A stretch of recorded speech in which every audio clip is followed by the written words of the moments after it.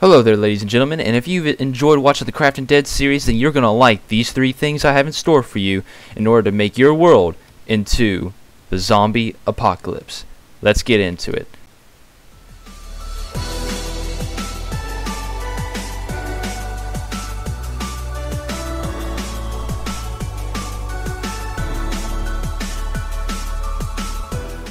So when you first ever want to come into a zombie apocalypse, of course what you want is a good world. Well, luckily for you, in the description there is a free download Minecraft world made by this man here, and his map is in the link in the description. Actually, his webpage is on Planet Minecraft, so is everything else I get everything from is from Planet Minecraft. So go check out his map. His map, and I'll give you a quick tour, is what we are using for in the Crafting Dead. You can see this is the community in which our series has been based on, and here's the massive city. That wall is there because he has more plans for this map, and it is a horrifically massive map. There's a hospital, there's cities, there's a bridge. When you spawn in, you are given a story, and that's the best part about this, in my opinion, is that there's a story to all this. You are a survivor depending on what class and choice you make, and you have to go and find a radio tower in order to escape. And to find this radio tower, you have to go through a mountain, and that ain't easy. Back to what I was saying over here. Of course, you want a good map, and so here it is, Dead Earth. Link in the description. Go check it out. Make sure you leave a like, comment on that guy's map, because he put a lot of work into this. He did really, really well. And then, of course, the second thing you want is guns. Guns in the apocalypse. It's as if it's a gimme. So in order to do the guns, and that is the real meat and grind of this data pack, of this showcase, is that there's quite a lot of guns. You know, just for show. You have all of these guns, from sniper rifles to automatic weapons to pistols, and they all have their individual sound effects. So if you haven't been watching the Crafting Dead series, you'll find out here that they all have their unique sound. On top of that, if you pay attention to the bottom here, it also shows you how many bullets you have in the magazine and the durability. So if you were to, you know, that's probably going to take a while. This pistol will break so much, and just like everything else as well. I'm just going to get rid of that. Also, you may also be wondering why I have all this junk. That leads to the second coolest part about this data pack, is that you don't have to be in creative mode in order to do this. If you wanted to get on this world map and only have one data pack installed, this gun data pack made by Elidhan. I'm pretty sure I'm saying that wrong, but he's in his data pack, he gives you the ability to craft your own guns on survival mode, and that's why you have all these. If you want to craft these items in survival mode, it's quite simple actually. All you have to do is get yourself a book, 4 things of gunpowder, a crossbow, and 3 fireworks. Now, that sounds simple, and I get it. It doesn't actually sound simple, but if you're in this zombie apocalypse world, you can find these items pretty nifty. So, as in terms of getting the resources in order to make this here gun crafting manual, you can find the resources pretty easily. Once you open it up, it'll take you to a full set of the pistol category, the shotgun category, SMGs, rifles, snipers, and LMGs. And then if you want to make one of these, oh sorry, I just forgot that if you want to make one of these, you have to click it, but you have to have all the items shown in this little needed tab to the side. So if you wanted to make a Colt 19, you need a short barrel, a receiver, a pistol grip, and a magazine. And luckily the web page has all the recipes for you, so you can go check that out. If you don't want to do that, I'll just make a massive picture, and I'll have a download link for that below, so it's easier for you to switch to and fro from how to craft these things. But in order to craft these items, like the short barrel, for the short barrel, the receiver, all you need is like wood, some things of iron, and all these here things.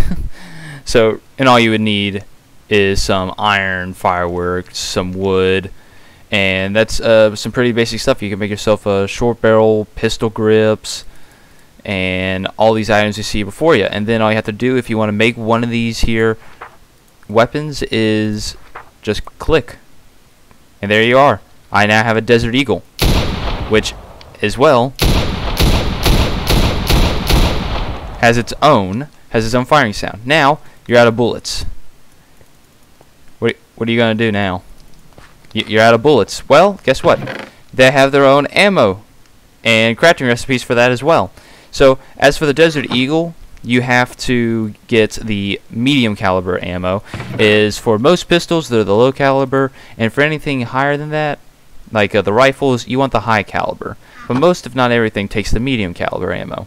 In order to reload your gun, you take the gun and you put it in your offhand, and then you take the ammo and you put it in your main hand, and it looks off here. And if you were to do it this way, it wouldn't work. So you have to put the gun in your left hand, though it looks like it's in your right hand, and then you right click. There, reloaded. And then you press F again and put it in your main hand, and there you go. You can go back to firing again. Let's go check out the rest of the guns and their individual aspects. So I think we're going to go through all the pistols first. So we did the Desert Eagle and the Colts. Here is the Magnum. The Magnum looks pretty cool in the hotbar here. Yeah, I think it's one of the cooler pistols. It really has an awesome sound effect.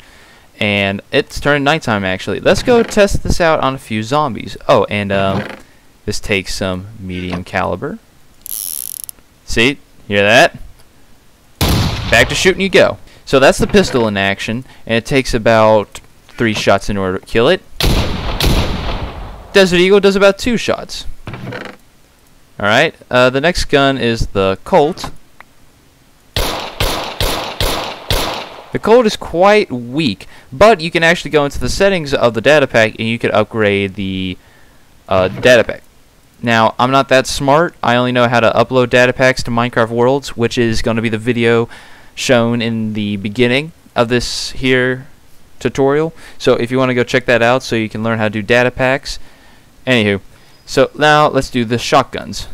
The shotguns, they do the medium caliber ammo as well. So let me just... Here. It also has the ability to break glass, apparently. Alright, so put in your offhand. Right click. Back in your main hand. Gonna fix that. Good night. Alright, and that's the shotgun in action, or one of them.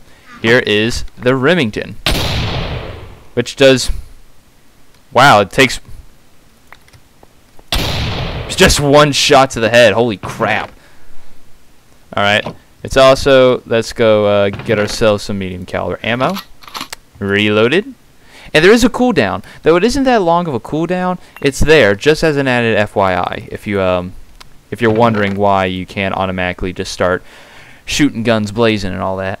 Alright, now let's start trying the rapid fire guns. The first one on our list is the MP5. Oh yeah.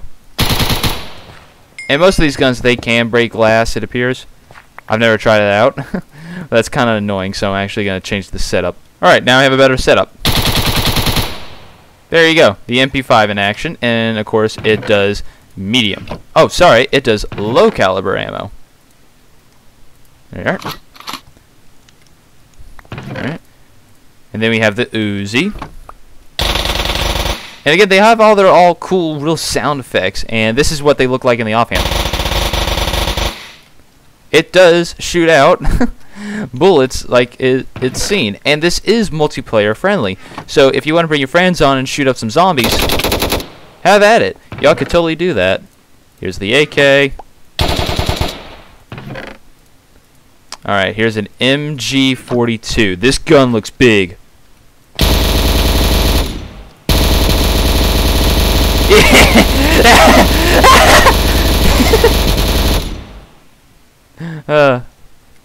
Okay, hold up.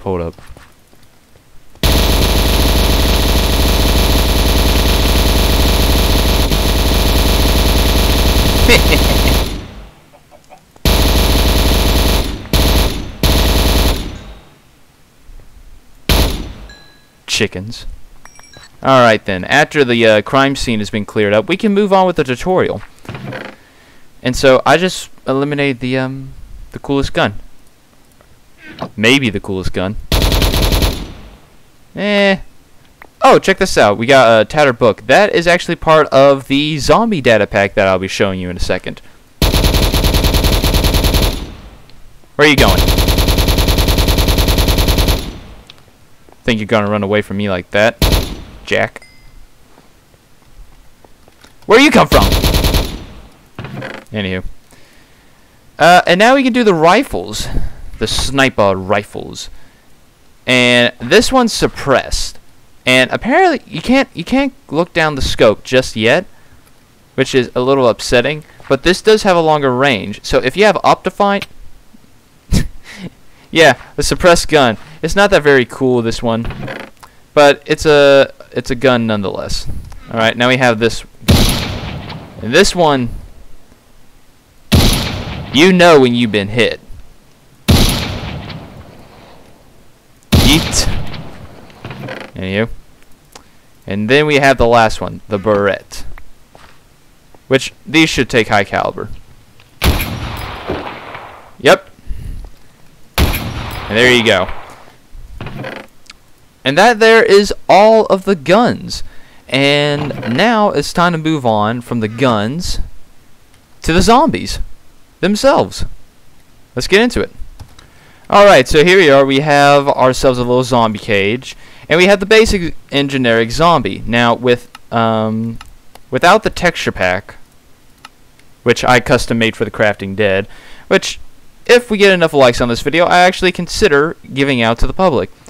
Now, without the texture pack, it looks like a normal zombie, and their sound is the same as well.